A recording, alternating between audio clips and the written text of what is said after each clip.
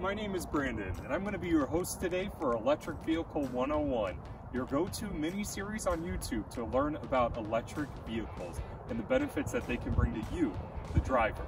So, for today's video, we're going to be talking about many different things, from charging to different brands to things you need to know when you're considering buying an electric vehicle. So, let's get started.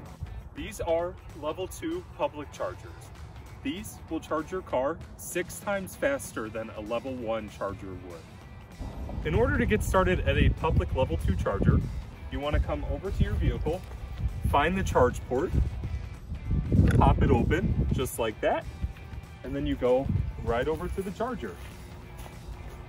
While you're at the level 2 charger, each charger may or may not have a different brand, which corresponds to a mobile application that you will need to use in order to activate this charger. For example, this charger is a Greenlots charger. There's a QR code up here, a phone number right here. You can also scan an RFID card if you have one to activate the charger. So, once your phone has activated the charger, all you have to do is simply grab this, the charger, which, if you can see that, this is a standard J1772 charger. Most electric cars will use this plug. Other vehicles, for example, like a Tesla, may not be able to have that installed on the vehicle, but there is an adapter that you can put onto this end that you can plug into your vehicle. So all you have to do, once the charger is active, bring this cable right over here.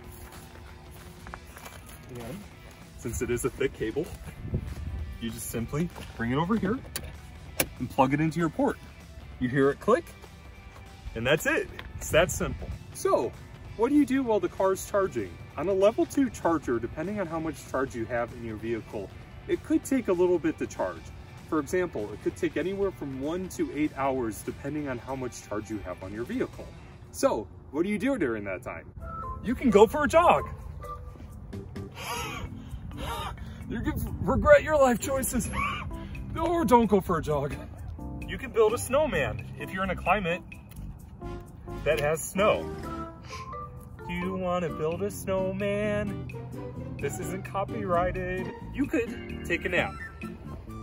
Or you can just be patient and enjoy the world around you at this very moment.